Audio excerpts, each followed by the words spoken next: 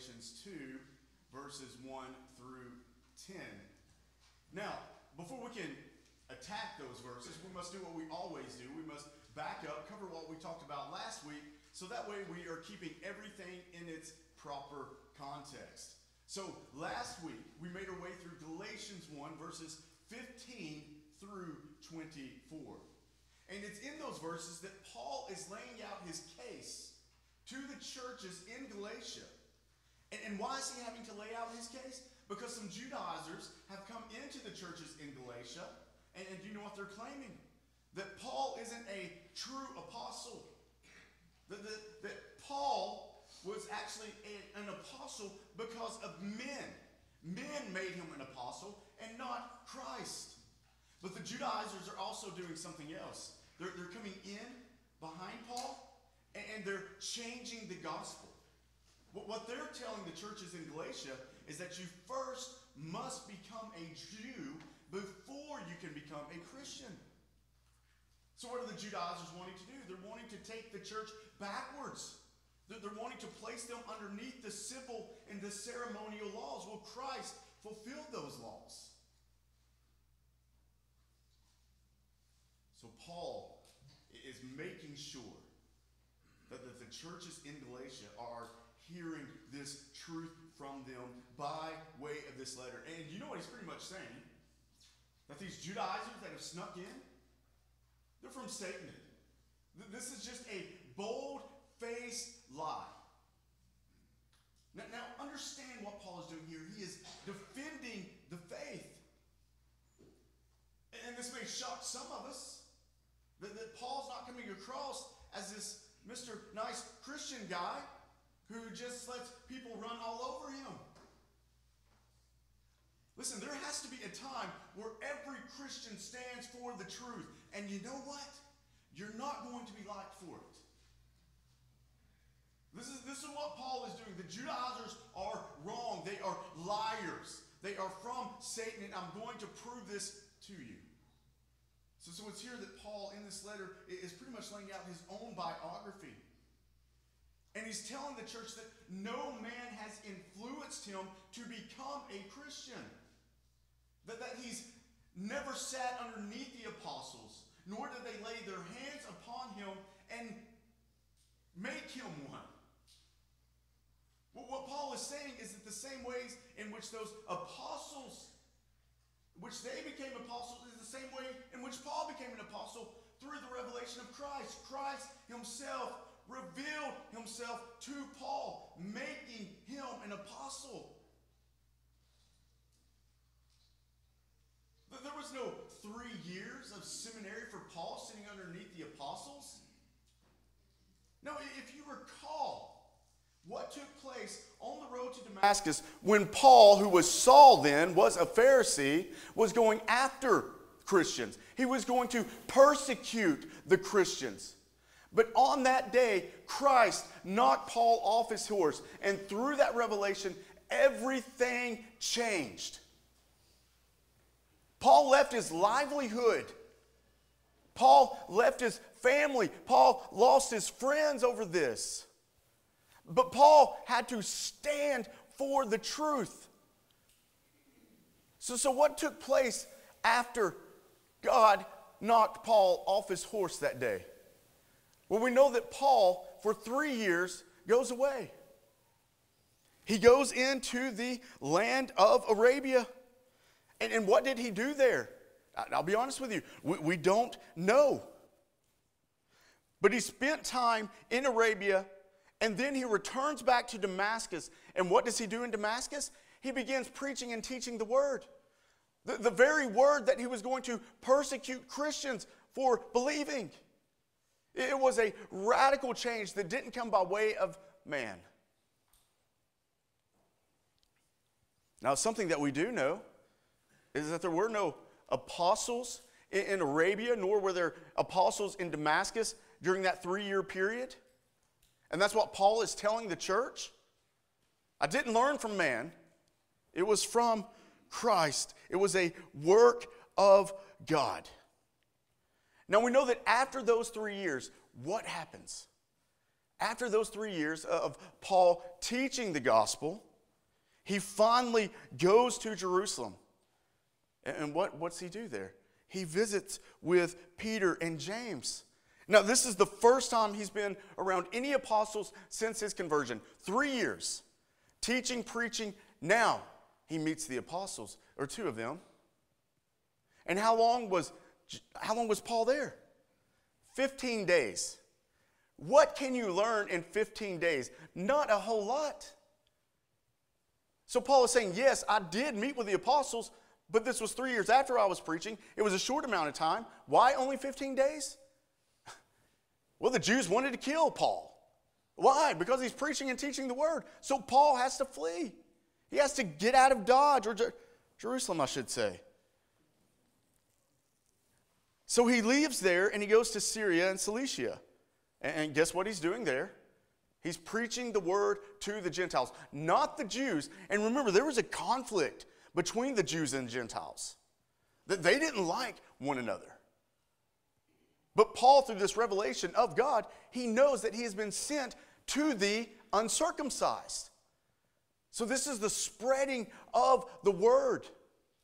So here Paul is preaching to the Gentiles. And the Christian council in Judea, they hear about this. They hear about this great revelation. This not revelation, that's the wrong word. Revival, that's what I'm thinking of. Yes. Way to do that in the middle, Britt. Great. Have an argument with yourself. The revival. But there's this great revival that's taken place among the Gentiles. So the council in Judea, this Christian council, they hear about this. And they're like, Barnabas, we got to figure out what's going on here. I mean, we hear what Paul is preaching and teaching, and it lines up with exactly what we're saying. But let's go down and find out more. And that's what happens. So Barnabas hooks up with Paul. And what happens? They go on their first mission trip together. And they're planting churches all over. So this is why Paul is saying all this to the church in Galatia, because of the false teachers, the Judaizers that have come in. And they're saying that you can't believe Paul because he's not like the true apostles. They're also saying that, for you all to be true Christians, you must be circumcised. You must first become a Jew. And Paul's like, no. You cannot distort the word of God. You cannot take it and you cannot twist it. Paul's upset. And he's making sure that these false teachers are called out. Not only called out, but the council that he's going to speak in front of, he's going to make sure that they call them out. So it's not just coming from him. That's what he is doing here. Again, this is something that we in the West, especially the Christians in the West, I should say, we've become too nice. When it comes to false teachers, that is. Guys, we have got to take a stand. We see it all throughout the Scripture, but for some odd reason, I don't know why the church in the West, we tend to avoid this. We want to come across more like a Mr. Rogers or Ned Flanders. But that's the reason why we're in the shape that we're in today. This is the reason why so many false teachers have made their way into the church. Because we're not taking a stand for the truth. We should get upset. There's a thing called righteous anger. And if anyone's going to mess with the Word of God, that should bother us. And you know what? We take it a step further and we say something about it. Okay. Galatians 2, verses 1 through 10. Paul accepted by the apostles. Then, after 14 years, I went up again to Jerusalem with Barnabas, taking Titus along with me. When it comes to Paul, him taking Titus is such a smooth move. Paul, in this realm, is actually playing 4D chess when it comes to the Judaizers, and we're going to get to that here in a second. So, from the time that Christ has revealed himself to Paul, it has been 17 years. So 3 years of him doing something in Arabia and then coming to Damascus and preaching and teaching. And then you add the 14 years. So 14 years later, he finally returns back to Jerusalem. Now, this is probably the third time in 17 years that Paul has been to Jerusalem. The first time was the one I just discussed, when he went up there and met with Peter and James for 15 days. And remember, he had to leave because the Jews wanted to kill him. And then there was another time in which him and Barnabas took supplies to the churches in Jerusalem. And Paul doesn't really mention that in this because it was so quick. It was more like a drop-off and then we go. There probably wasn't any meetings that took place. It was, here's the supplies that you all need. We're out of here. And then we have this, the third time. 14 years later, from the first time he met with Peter and James. But this time he was going to stand before the council in Jerusalem. And why? Because of this issue that was taking place in Galatia. He's wanting to stop this. He's wanting to crush these false teachers. And these false teachers, what were they doing? Why did it upset Paul so much? Because they were adding to the Word of God. You must first become a Jew, and you must also follow the oral laws of man that the Jews have added to the Scripture. Paul wasn't going to stand for this. There's no reason why man should add to the Scripture. You know what that's saying? The Word isn't good enough. Something else needs to be added. Which is why we need to say this too. We have the complete, inerrant, and infallible Word of God. From Genesis to Revelation, it is done. It is complete. Something that we should all struggle with today is if you have someone come up behind the pulpit or an author writing a book talking about a vision that God has given him or her. What are you saying? Is the Word not enough? You have to add to it? Now, not only that, I mean, I've got to question where this vision came from. Again, did you eat some bad pizza the night before? I don't know what drugs you did in high school. There's this thing called flashbacks that take place. Could have been something there.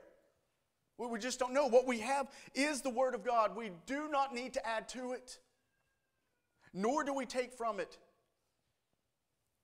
But that's what the Judaizers was doing. They were going in behind Paul to wreck the gospel. Now, why is Barnabas with Paul?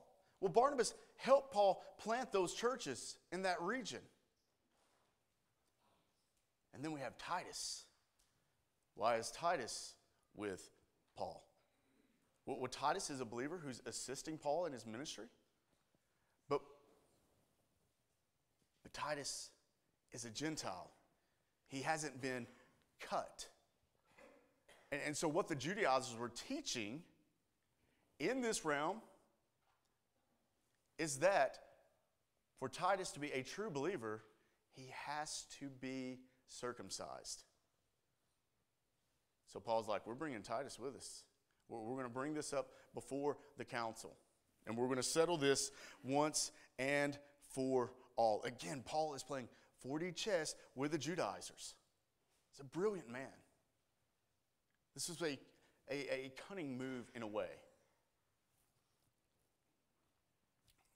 So we look at verse 2. Before I say this,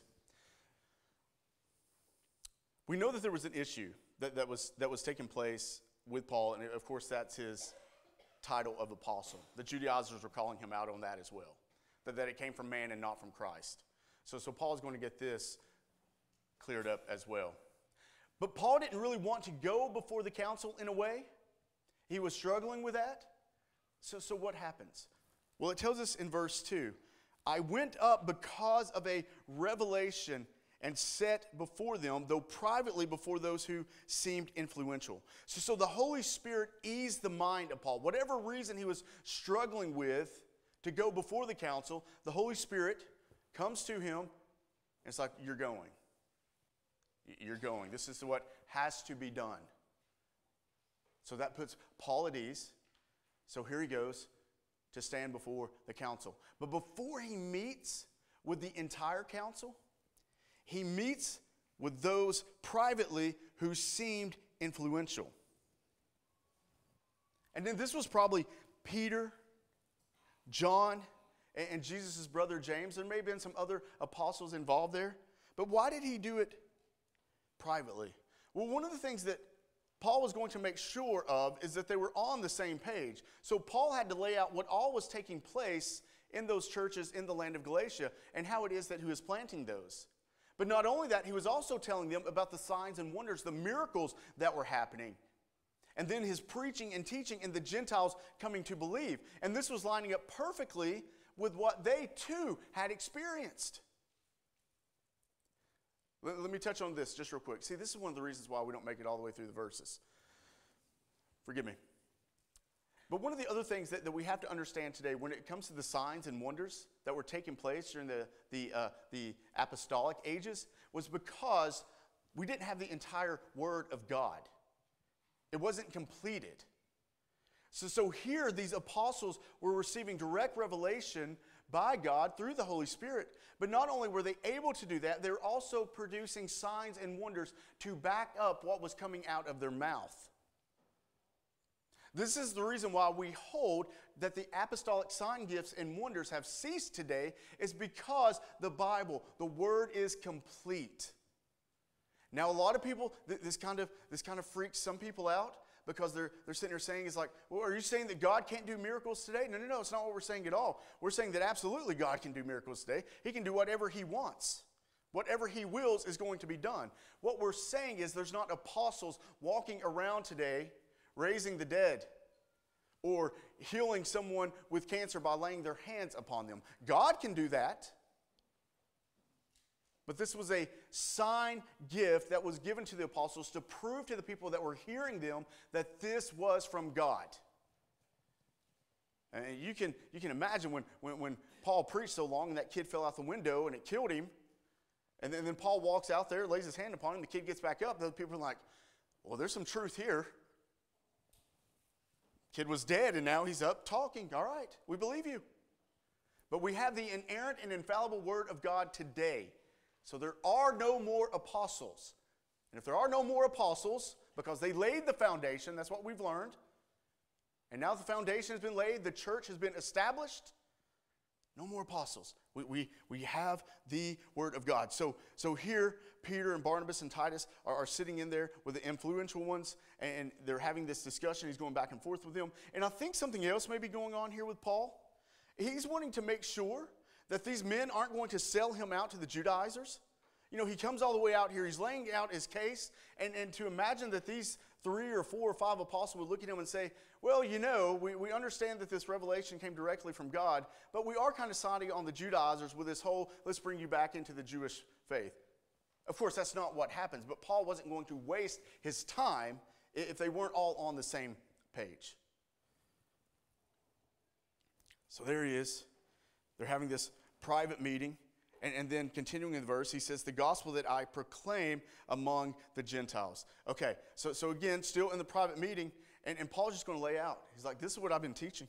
This is what the gospel is that I am proclaiming. And you know what that is? Whether they be Jew or Gentile, this is what is taught. You are a fallen creature from birth, a sinner from birth. You exit the womb, and you're as mean as all get out. Not as mean as you want to be, because even God's grace and mercy restrains your meanness. And we've said this time and time again. This is why babies, when they exit the womb, they can't walk, because they'd probably murder you in the middle of the night because they're so hungry. They're not born with teeth either. Why? Because they're mean, selfish little things. Once that first tooth comes in, it becomes a weapon.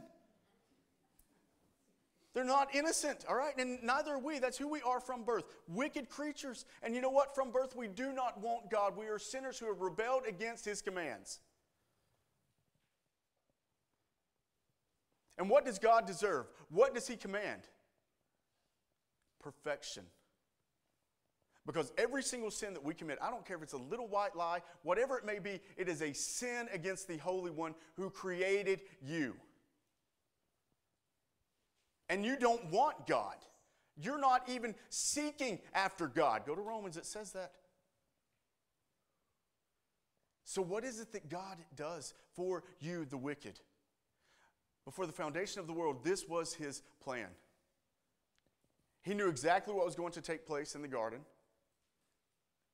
From that very sin, that is where we come from the first Adam. Fallen man. So what does God do before the foundation of the world? He has laid this out that the second Adam is going to come. The perfect Adam. Now the sin of the first Adam took place where? At the tree. But when it comes to the second Adam, our atonement, where does it take place? At a tree, the cross. So Christ being the second Adam, the perfect one who fulfilled the law because we couldn't. He took the believer's sins upon himself. God's wrath was poured out upon him. The very wrath that every single one of us in here deserve. Why? Because of our rebellion against God, our sins against God. But you know what Christ did? He received the believer's sins upon himself that day on the cross. Your sins, if you are a believer in here today, they were imputed to Christ. But the imputation doesn't stop there. Do you know what Christ did for you? He imputed his righteousness to you. It is a beautiful story. It is heartbreaking, but it is beautiful at the same time that the perfect one was put to death because of us, the wicked.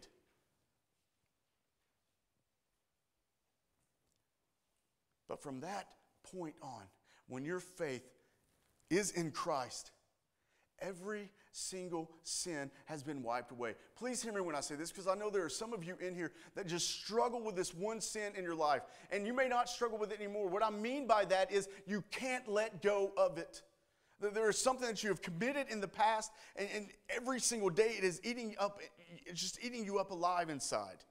Listen to me. If your faith is in Christ, that sin has been paid for in full. It's difficult, I understand, but you can let it go. It's in the past. Christ's blood washed it away. See, this is what Paul was preaching to the Gentiles. This was what he is telling the influential ones behind closed doors.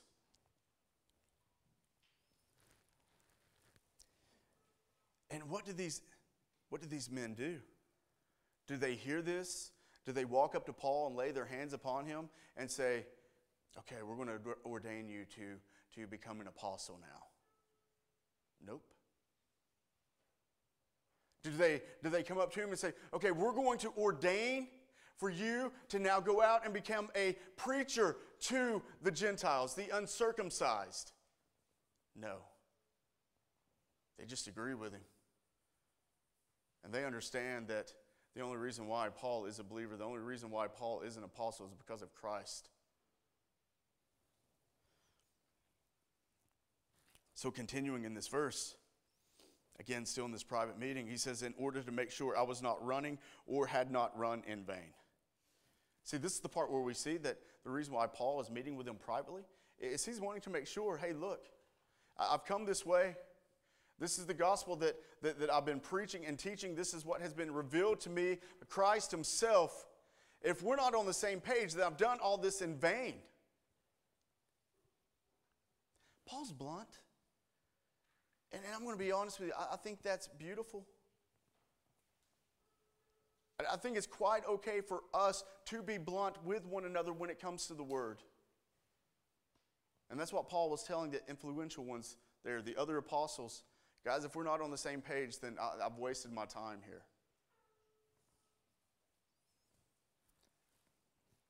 Now look at verse 3. But even Titus, who was with me, was not forced to be circumcised, though he was a Greek. Okay, this is the 4D chess part, right?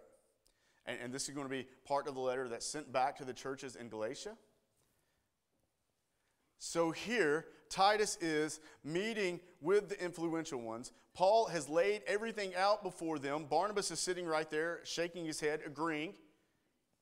Now, you would think that if what the Judaizers were preaching and teaching in Galatia, that for one to become a true believer, they must be cut, they must be circumcised. You would think they would say, okay, we have Titus right here. Now, Titus, I know you're a Greek, and that means that you haven't been cut. You're going to have to do that before you leave. Yeah. Go get the knife.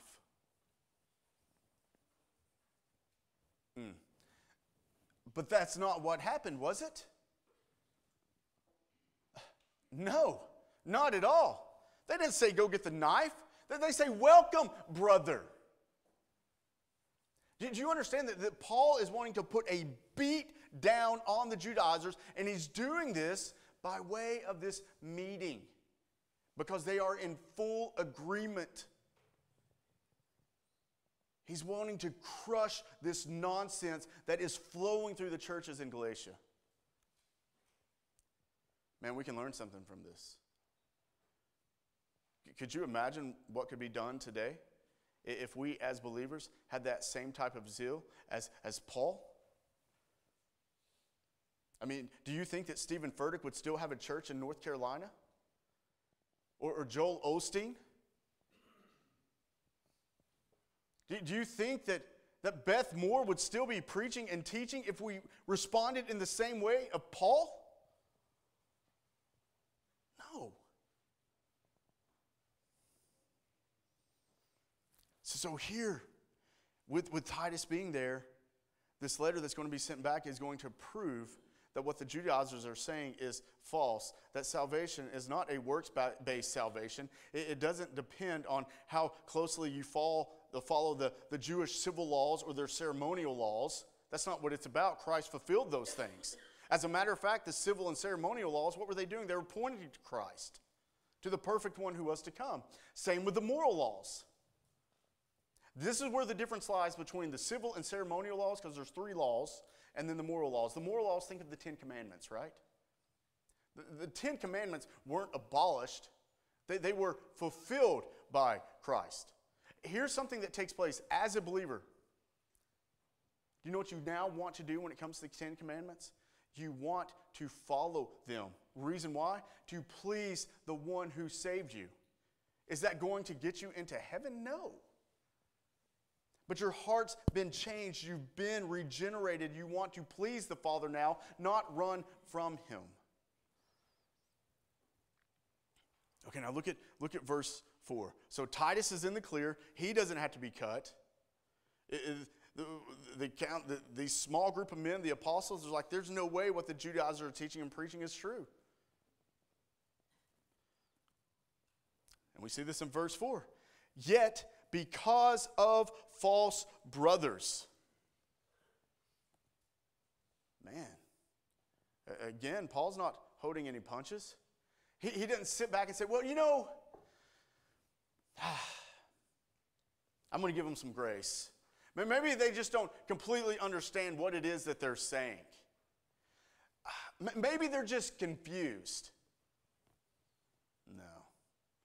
Paul's saying, listen, once you start tweaking the word, once you start messing with the word of God, once you start adding to it or taking away from it, you know what you are? You are a false brother if that is what you're teaching.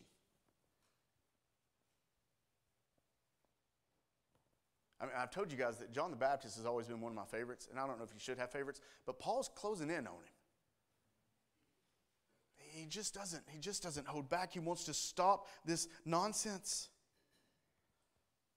So he's calling them false brothers because they have created a false word. He even says, secretly brought in. They know exactly what they are doing. And you know what this is? It's not godly. So if it's not godly, it only falls into the other category, that being it's satanic. It is against God. Now, there were some Judaizers, these false brothers, who actually believed in this false satanic teaching, and that's why they're bringing it into the church to destroy the gospel. But what's also sick is that you had some Pharisees who were pretending to be Judaizers coming into the churches in Galatia to try and destroy it. Why?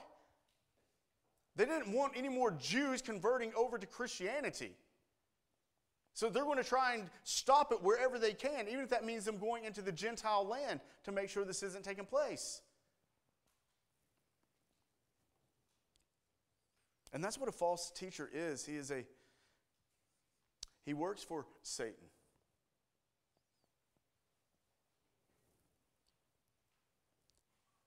False teachers are there to do one thing and one thing only, to destroy the good news.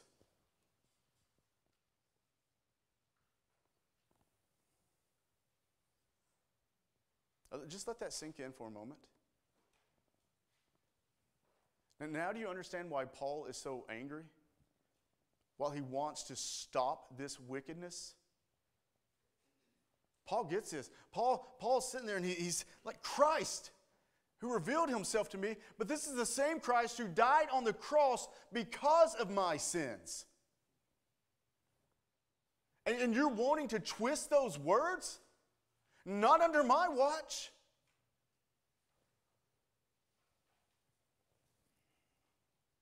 It's crazy, isn't it? We can get upset when someone says something against our favorite college football team. I mean, raging mad. But when someone presents a false gospel, we're kind of like timid.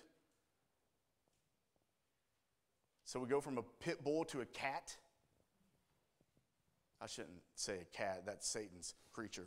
I'm kidding. I know there's cat people in here. You need to get a heavenly dog.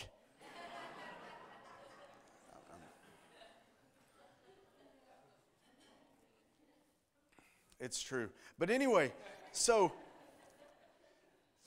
this is what is taking place, and Paul is trying to stop it. And even continuing in this verse, he says, who slipped in to spy out our freedom that we have in Christ Jesus, so that they might bring us into slavery. I mean, this just kind of gives us a new understanding of what it means to be a false teacher and what it is that they are trying to do. I mean, because of what Christ did in his life, in his death, in his resurrection, do you know what Christ did in all of those things? He freed man from the ceremonial laws and the civil laws of Judaism. And again, he also freed them from the moral laws, because it's not the moral laws that are going to get you into heaven. That was never going to happen, because you cannot be perfect. So Christ fulfilled those. But what the Judaizers are wanting to do, their plan is to add to this good news, to bring you back underneath the civil and the ceremonial laws. And they're going to tell you, if you do not complete them perfectly, or as close to perfect as you can, you may not be getting into heaven. Christ frees you from that bondage. Any type of religion that makes it a work-based salvation brings you back into bondage. It makes you a slave. And that's what the false teachers are trying to do. Put them back in chains.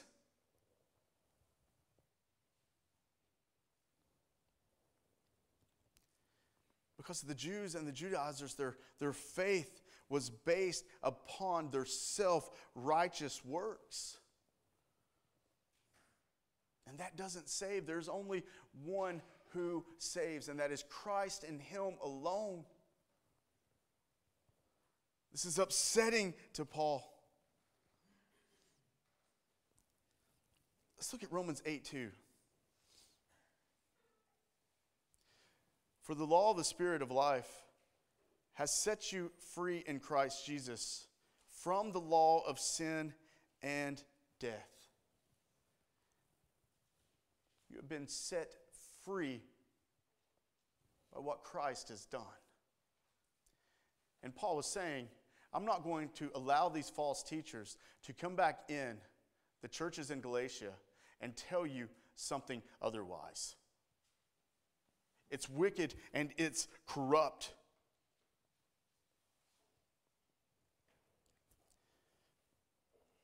Well, we got through 4 verses, didn't we?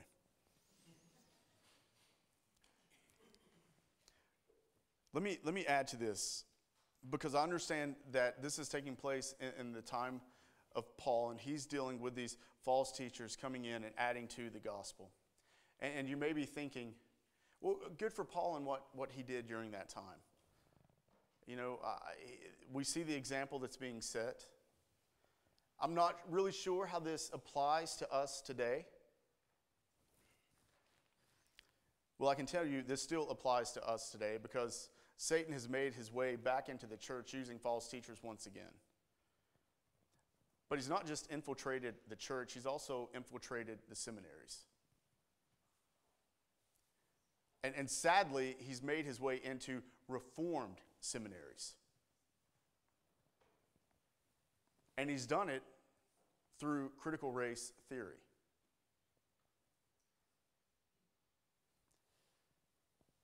And it's wicked.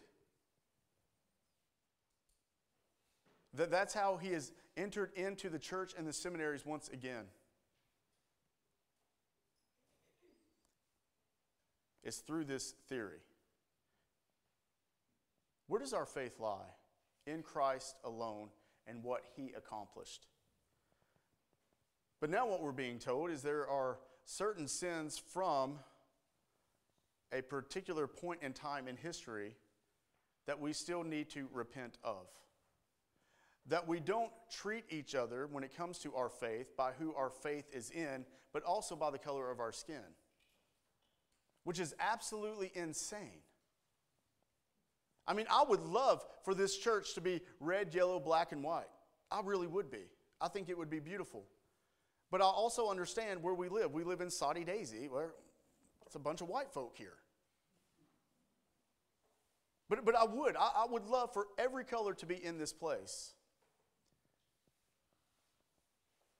And how would we treat every single color? The way we treat each other.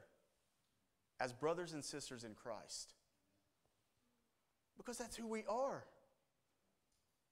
But through critical race theory, we're being taught inside the church, inside seminaries, that we treat each other differently by the color of our skin because of our experiences.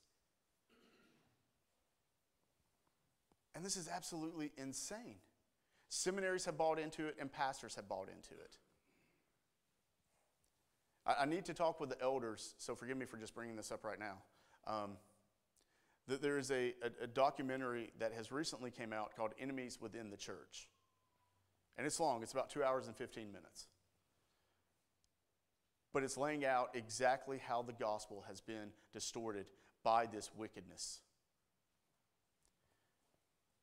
If anybody in here is interested in seeing this documentary, which I would encourage every single one of you to watch it, please grab myself or one of the elders, and I need to talk to the elders, like I said, but there's a way in which, as a church, we can come together and we can get this code and you can digitally download it and watch it at your house. Or, something even crazier, I know, brace yourself. You know, maybe we have a movie night here with Enemies Within the Church.